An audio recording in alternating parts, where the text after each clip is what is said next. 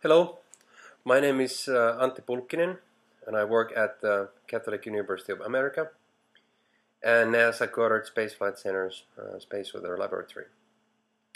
And in this tutorial I will discuss the concept of magnetic field lines and how that concept relates to the propagation of charged particles. And especially in the context of space weather, we're interested in how these magnetic field lines relate to the propagation of solar energetic particles, or SEPs. To show you an example of some of these mysterious field lines, here's a space weather product from our integrated space weather analysis system, iswa, that can be accessed by typing the URL iswa.gsfc.nasa.gov. What is shown in this product is a simulation of the propagation of coronal mass ejection in the interplanetary medium. The simulation is provided by Wangsley RG Enlil model. What is shown here in the leftmost panel is at the center of the display is the Sun, and these circles here indicate the locations of the inner planets. For example, this yellow circle here indicates the location of the Earth, and what is shown with these dashed lines here in this simulation is the now the magnetic field lines provided by the Wangsley RG Enlil model. So what we will be discussing in this tutorial is how do you define, how do you build these kinds of magnetic field lines, and why are they important, for example, in the context of solar energetic particle or SEP events. Okay, so let's start by looking at how we define a magnetic field line. So first we will have a magnetic field, and by the way, the concept of this field line applies to any vector field, but now in the context of this tutorial we will be focusing on discussing the field lines as they relate to magnetic field. So we will start by building or defining a magnetic field, which we will call here B. It's a vector field. It will vary as a function of space. We will focus here only to two-dimensional situation where the magnetic field varies only as a function of x and y coordinates. The generalization to a three-dimensional situation is fairly straightforward. Our magnetic field as a function of space is defined in certain domain, which we will draw here, and then we will start to evaluate this magnetic field within this domain. So to start to build a magnetic field line, we will need to select an initial point. So let's take this point here as our initial point, and let's call it x0, y0. So the first task is to evaluate our magnetic field at this initial point, x0, y0. So let's assume that the magnetic field in that point points towards this direction. Then we will take a step from our initial point in the direction of the magnetic field to get to the second point, where we again evaluate the magnetic field and get the magnetic field direction. And then we will move in that magnetic field direction to take the second step, where we of course then again evaluate the magnetic field and find the direction of the magnetic field at that point, and that is the direction where we will take our next step. And then you will repeat this procedure over and over again and essentially move in the direction of the magnetic field until you reach the final point of this process, which we'll call here x1, y1, which is now the end point of this process. Okay, so what magnetic field line is now nothing else but this path that we have shown here or drawn here between these 2 points, x0, y0, and x1, y1. So if you draw a continuous line along the path that we've been walking here, that is our magnetic field line. Okay. Let's take a look next, a little bit more rigorous mathematical definition for the magnetic field line, and for that let's draw coordinates here, coordinate system first. Here's the y-axis, here's the x-axis. So here's our x, here's our y. Let's draw that again. Y. And let's draw a magnetic field line readily here. And what the field line, or sort of a rigorous definition of the field line, is that at any point P, let's call this point P here, the tangent of this field line is parallel to the magnetic field in that location location P. So if you evaluate the magnetic field at that point P, the direction of that magnetic field has to be in the direction of the tangent of this field line here. And in this case we will call this field line as y as a function of x. So the tangent of this field line can also be defined with the help of angle theta. Let me make a little bit more space here.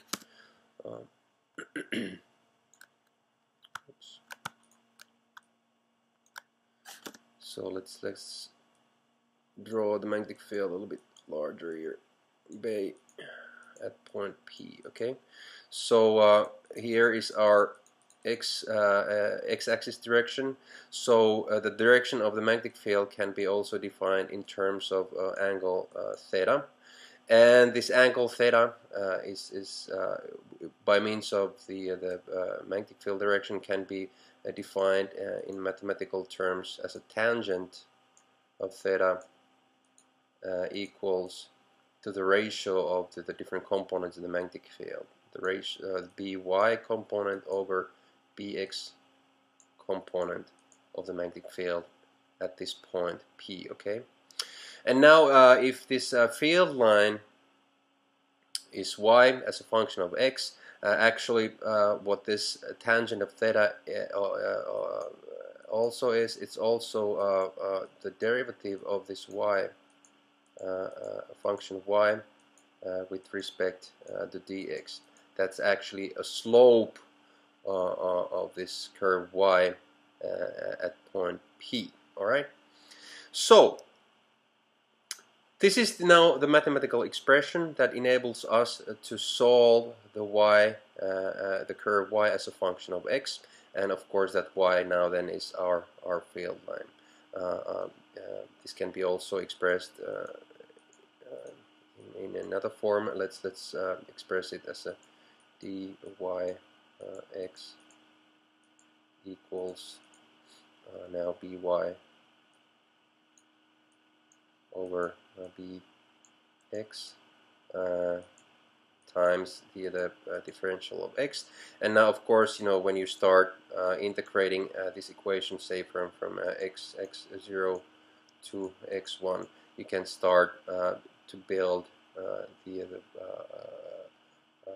analytical solution for the curve y, which is now the field line defined by the structure of the magnetic field B here. So that's the sort of a little bit more or the rigorous definition for magnetic field lines, and that of course the same concept generalizes to the third dimension also. Okay, so now we have discussed what is a field line, and let's discuss next how this field line relates to the behavior or propagation of charged particles, and that brings us to how this thing relates to solar energetic particles. So let's again assume that we have a magnetic field B, and now in this case the magnetic field B will have magnetic field lines that we draw here. This is now family of curves. Now, of course, if you go back to the original picture, you can select a number of different initial points where you start to trace the magnetic field to build the magnetic field line. And by doing that procedure a number of times from a number of different initial locations, you can build a family of magnetic field lines. And then that's what we are drawing here. Now, if you take an electron, let's draw an electron here, and then give a little bit of color for that electron. You drop that poor electron here. What will happen is that it will start to gyrate around that magnetic field line. Okay, so you drop an electron here, it will start to gyrate around the magnetic field. And the same thing happens also for positively charged ions. They will gyrate the magnetic field or the magnetic field line location different direction. So what happens here then is that if you have, let's say we are looking at this field line here, we have an initial point x0, y0, and an endpoint, say x1, y1. And if we now take this electron, let's copy it, and we'll drop it here in this location and kick it a little bit, what will happen is that it will start to gyrate and propagate along this magnetic field line. So really the primary meaning or the importance of the magnetic field line concept, and in terms of propagation of charged particles, both electrons and ions, is that these charged particles like to follow these magnetic field lines. So in a sense, magnetic field line is the pathway along which the charged particles will propagate. Okay, and that's really the significance of the concept of magnetic field lines in the context of for example, solar energetic particles. So if we go to our initial picture here, let's clear this out and build a schematic illustration of the situation where we have sun here in the center. Then let's draw location of, for example, the Earth here. Let's make Earth blue. Let's give it a little bit of a labeling here. So sun is here, Earth is here. Okay, and then we'll draw a couple field lines from here. Let's make it a little bit thinner. So let's start so let's select the first initial point for starting to build a field line from this location on the solar surface, and let's assume that that field line, as we follow it, goes through the orbit of the Earth. And then the second field line, we will start a little bit further away and follow that field line, and then we can have a family of curves from different locations of the solar surface.